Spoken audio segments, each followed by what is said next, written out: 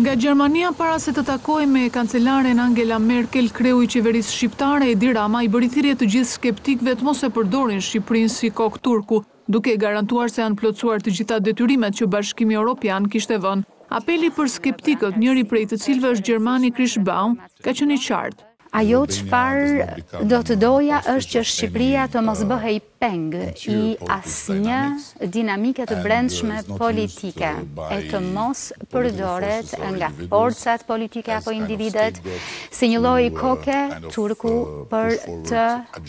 avancuar agenda të cilat nuk kanë të bëjnë as pak me atë çfarë ne kemi bërë për detyrat e shtëpisë. Dhe kur flet për mbështetjen ndaj Shqipërisë, Rama thotë se kampione në këtë është kancelarja Merkel. Besoj fort se kancelaria, e cila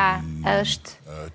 një kampione evropiane dhe ka qenë kampione e proceseve transformuese në rajon, duke nisur të ashtu quajturin proces të Berlinit, do të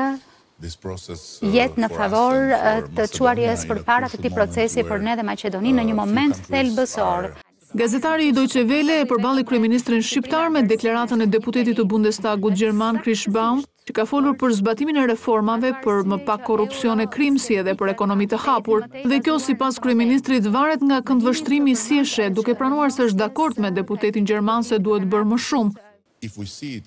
Pra, po ta shohim nga këndvështrimi i hyrjes në një fazë të re,